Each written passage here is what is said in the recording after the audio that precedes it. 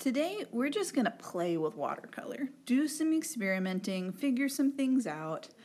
I would suggest that you try to at least draw some shapes. I wouldn't get too crazy with it because you're experimenting, you don't want it to take forever.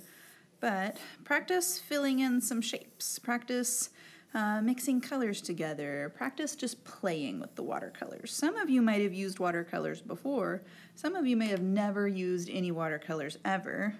So when you get into your watercolor tray, it probably comes with a paintbrush, hopefully. You'll want to get some water to have next to you as well.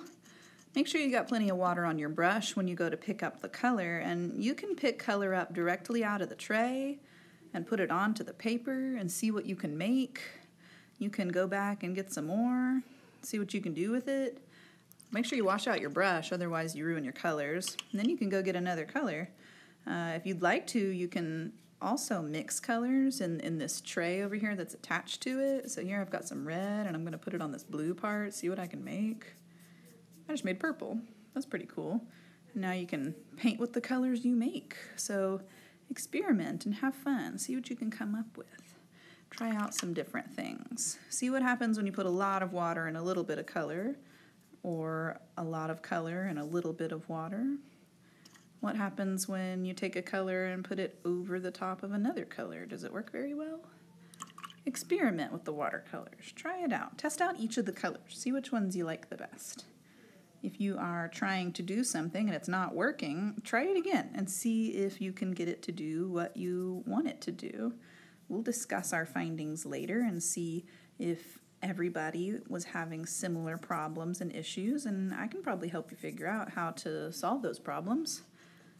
I'm going to paint in some shapes because a lot of watercolor is filling in areas, but I'm also going to try to mix some colors together because that's also a lot of what watercolor is.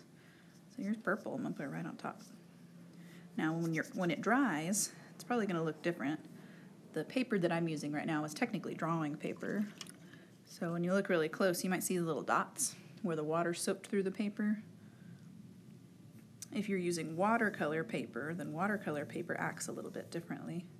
It's really fun to use watercolor paper because the paint doesn't actually soak into the paper very quickly. It kind of sits on top, and then you can move it around and mush it around and stuff. So have fun. Try out different things. Try not to ruin your watercolors. I will give you another tip, and that is don't scoop paint out of your watercolor tray. If you end up filling one of your little trays of color with water, and then you go in and you just scoop out color, use tons of it and glob it on there, you're going to run out of watercolor, and you're not going to have enough when we get to our fun project. So practice experimenting with mixing things, experimenting with painting the different colors. See if you can figure out how to make different values, how to make a dark green and a light green. And then just play. Enjoy. Have fun.